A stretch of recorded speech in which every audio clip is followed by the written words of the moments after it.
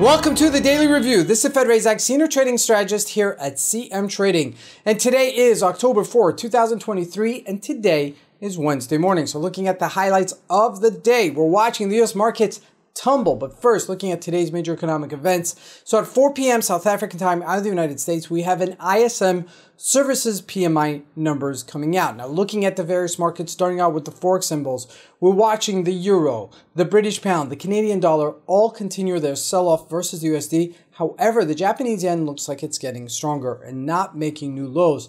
Now, looking both at the Dow Jones and the NASDAQ, both sold off quite aggressively. But first, looking at commodities, gold continues to trickle lower while oil gets a bounce. Let's see if it's a dead cat bounce. And looking at the stocks, the sell-off was across the board. However, bank stocks were the weakest. And lastly, looking at cryptocurrencies, Bitcoin, out of all this, remains unchanged. So let's take a look at the markets and see what we can expect from today's trading.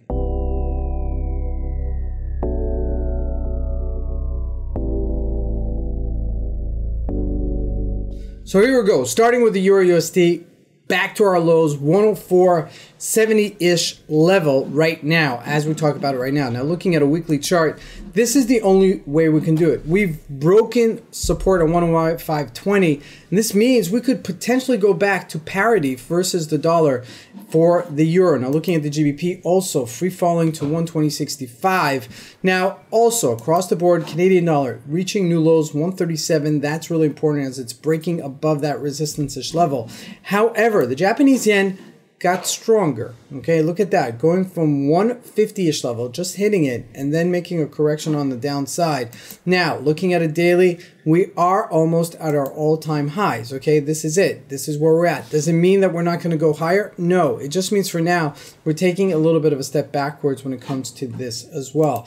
Now, I want to highlight this also because this is really important, and don't always cover the South African rand, but seeing that most of you are in South Africa, and this is just a very important currency for those that are trading it. Okay, 1936 is where we're at. We're close to our all-time lows. Okay, if we look at a weekly chart, we're only about 30 pips away from our all-time lows versus the dollar, and this could mean, since we're broken out from the range, okay, we did have a resistance-ish level, 1910-ish level, and now we've broken above that. We could see ourselves going back to our all-time lows versus the dollar. Okay, that could still happen. So just to digress here a little bit there, as well as the dollar is getting stronger almost across the board.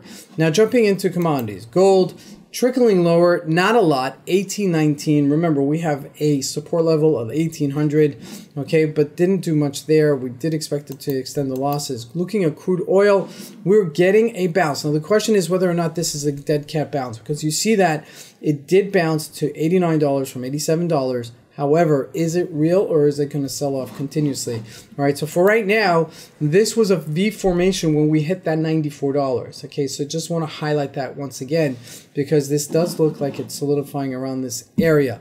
Now, jumping into the U.S. market, the Dow Jones free falling to 33,000. Remember, just a couple months ago, we were at 3,500. That's 2,500 points for the Dow Jones, and that is a bona fide sell-off if we saw one. Okay, now the question is, as we're going into October, are we going to make that switch? Are the tech stocks going to save us, and AI somewhere in the future is going to help us kind of reclaim ourselves? Now, if you look at the NASDAQ, it's not tumbling. It's selling off, but it's not tumbling. Okay, so the Dow Jones was the one that really sold off much more aggressively, and JP Morgan, okay, breaking that supportish level. If we look at Bank of America, also free falling here to $25 a share. Okay, this is why it's so important to trade the U.S. markets, because at any given time there's something trading. Okay, so right now the banks are selling off. Great opportunity for a short. Looking at Microsoft, it sold off but didn't make new lows for the year. Okay, if we look at Facebook, also just sell off but trading really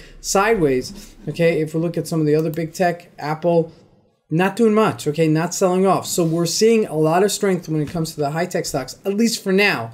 Okay, this may expire, but at least for now, showing some strength when it comes to that. Now, lastly, looking at Bitcoin, really unchanged, 27,400. All this market activity and Bitcoin remains unchanged, kind of showing you that Bitcoin is really out of play right now and not really to focus on it. Now, lots of things are coming up this month, corporate earning towards the end of the month, so Be aware of it. I do anticipate the U.S. markets to continue selling off before then. This is Razak. I want to wish everybody a great trading day. Thank you.